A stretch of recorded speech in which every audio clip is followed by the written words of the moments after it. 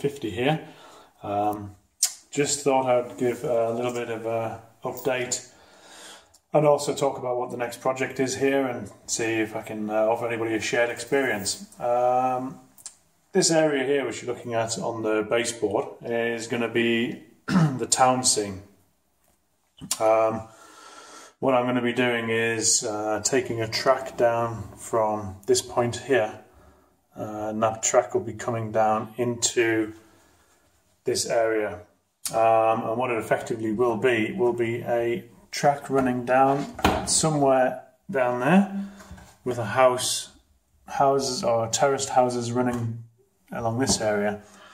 These terraced houses will be elevated on wood around about 4 centimetres high, and the reason for that is to make an embankment and a road, so it'll look like the railway is the railway track itself is in a cutting, and this will give the houses an elevated view.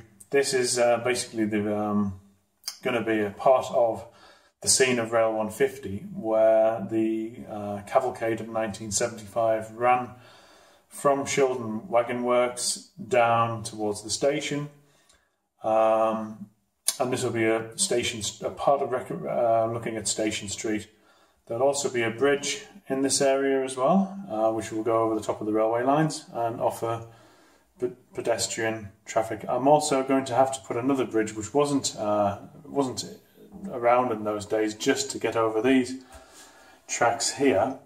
So that'll be not typical of the scene, but it'll just be necessary to make the layout work. And as I said, I'm not trying to make a complete representation of that. It's not a copy of the town where this took place. It is just a representation. So it has to be more for pragmatic reasons than anything else. So what I'm going to do is just talk about some of the scenery that is going to be available to me, or what I'm going to be using. What I'm going to be using is Scalescenes. Scalescenes terraced houses to make this scene. Some are going to be scratch built, some are going to be from the kit itself. This is a house which I built previously from a Scalescenes kit. It is their terraced house. It has interior detail, windows. The roof is not on either of the chimney pots because I'm going to put the roof, trying to make the roof not just meet up at the edge here, but try to make it so it looks like a complete terrace rather than gluing them together. So the roof I'll put on in the last bit and won't have them looking as if they're separate houses. I'll build a few terraces together and mount it on a baseboard.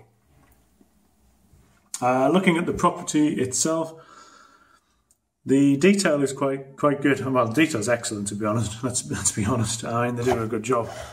There's bookshelves and carpets, stuff which you're never going to see, but you feel, when it's on the kit, you feel obliged to put it on anyway. There's a back scene to it as well. There's drain pipes on it which are just there. And there's also a yard and a wall around it. Whether I'll use all that or whether I'll have to scratch build stuff is yet to be seen. So this terraced house will be running in this particular area, and there'll be 80 centimetres of terraced houses running down towards here with a engine shed at the end. The engine shed is built. Now this isn't Scalescenes, this is Wordsworth. As you can see, I'm a bit of a fan of card models. This is almost finished. What you have here is the office and water tanks. Something I'm not particularly keen on is the fire buckets printed onto the side there. They do look printed. Maybe what I'll do is try to find some fire buckets and stick some on to hide that. I've weathered it a little bit, not that successfully. I haven't finished it. I'm going to put a bit more weathering on. It was far too pristine for an engine shed. At the front, I'm going to have to make some changes. There'll be smoke all over the front of that, black smutty areas. So that'll be done as well. There are interior details to be put in here also, with toolboxes and various other bits and pieces. I've changed the front of it a little bit with the coinings. That is the stone areas which are covering the brick, the corner areas. That comes from a Scalescenes kit which I put on the top to hide the corners. I don't like exposed edges like that there at the top. So the coinings that you put them on really hide those and puts a little bit of depth on the building itself. So there'll be a terrace house running down there when there'll be a pub at the end called the Mason's Arms, which are in the middle of the building. That'll be at the end just before the railway track. There'll be crossings going over the railway track and leading off to a view at the back which will be mounted on plywood, and the view will be of Shildon Wagon Works, which is pretending to be in the distance. The railway which is running there will be behind that scene, and you won't be able to actually see that along that back edge. It'll be hidden slightly, and it'll have, well, it may be hidden, I don't know. It's for me to decide at that point. So what I want to do is make a video today just explaining what was going to take place next on the layout.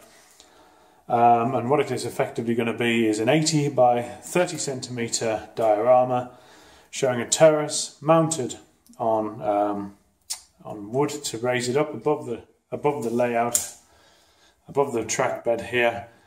The wood I'm going to use is a sheet of 10 centimetre, is it 12 centimetre ply.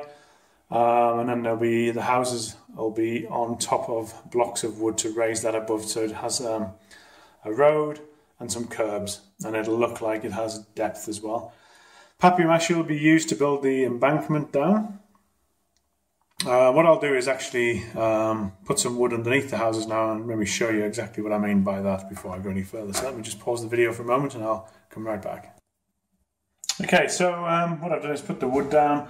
The white wood is 20 centimetres to be cut, and the pine is 22. So that gives a total of 42 millimetres, 4.2 centimetres, and that will be the road section where the bus is, which is to scale. It's a 0 to 76 scale, 00. In front of the house will be a pavement, and we will use wood to build the road section down here and the whole diorama. The white wood is to be cut to size, and there'll be another embankment going down to the railway line behind. So it'll look like there's a terraced house there. I think in total there will be 5 houses, 5 blocks of houses. So that'll be 10 houses in total. There'll be lights put in the house as well to give them some reality. I think they're a little bit more realistic. Some greenery, weathering, and a fence running up from the railway line. Well, from the top of the embankment, there'll be a stone wall with a fence on top of it. So this will come down to there, and just above, so hiding that will be the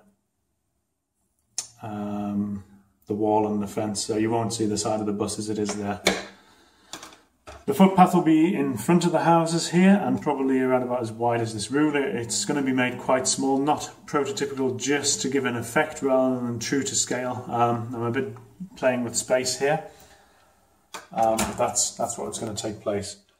I'm building a Scalescenes house at the moment to match this one, and they take time to do. They take time to cut out, they take time to assemble, to glue, to do things like the curtains and the windows. And to be honest, it's easier, I think, to buy one of these houses, but you do get a very high quality kit, and it does look good. And unlike the Metcalfe models, which I'm a big fan of, I haven't used, but I've seen them and I really like them. The only thing I criticism out of the Metcalfe is that they have the edges visible, and I would have to do something like that, just like I've had to do with the Wordsworth kit. So this is the space I've got to deal with. There is a ruler here which kind of shows you the size of what I've got, and that is a meter ruler. So that is a area which I can put in the townscape, or part of the townscape.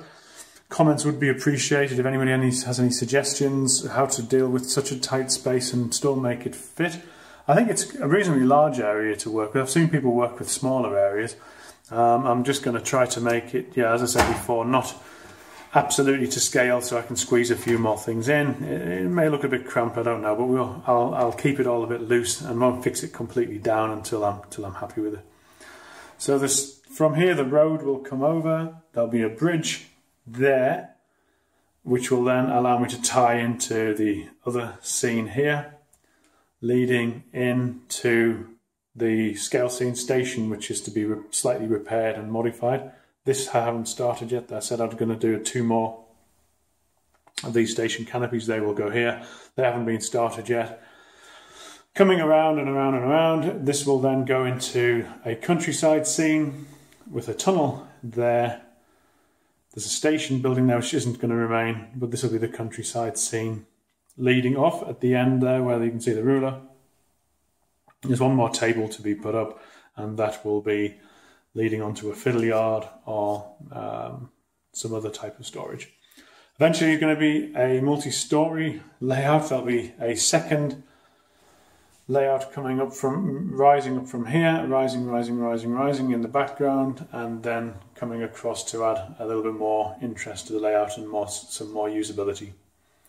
So that's what the plan is. Yeah, I'd really appreciate any comments about what people have experienced with the scale scenes, any ways to speed things up.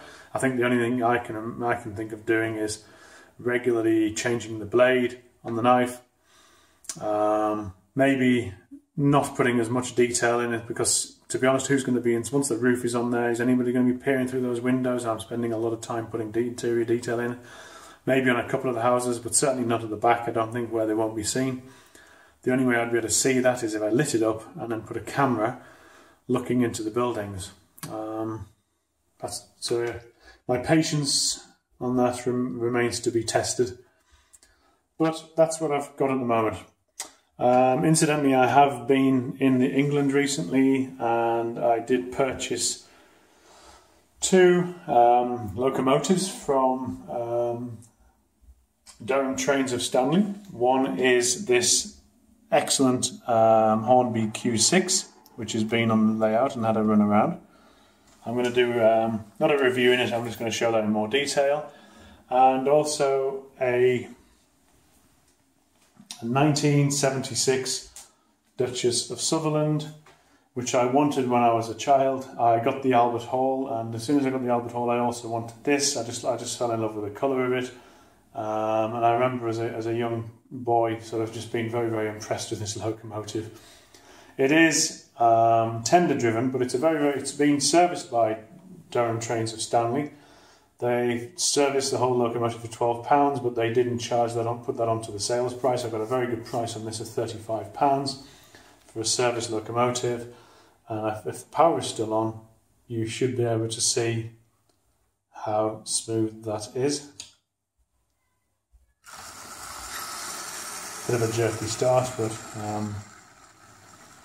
it can really crawl. And what I'll probably do is do a close-up of that at a later date. The camera's going crazy because of the sun. The sunlight is changing outside.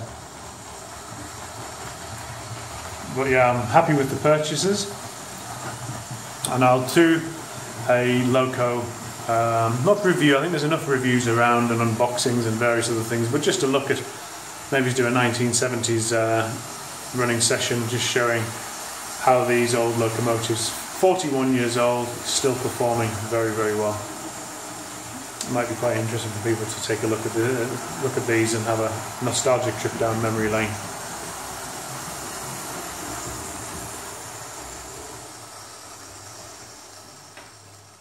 But yeah, very good slow speed performance.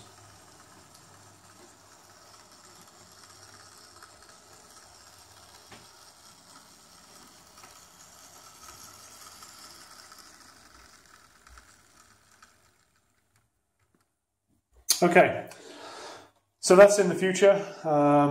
Next thing, layout over there, the diorama. Any suggestions, I'd be keen to listen to. Really appreciate any comments on that. I know there's a lot more experienced people out there than me. People who've tackled the same things before. The wiring is still to be done. You can probably see that hanging down, but I'll do that when I've got the conduit, which is coming soon. So until then, I'm going to continue with the town scene. Okay. Next video will be me looking at this terrace house in more detail, assembling it and just showing you some idea of how I'm doing that. But for now, enjoy your modelling and speak to you soon.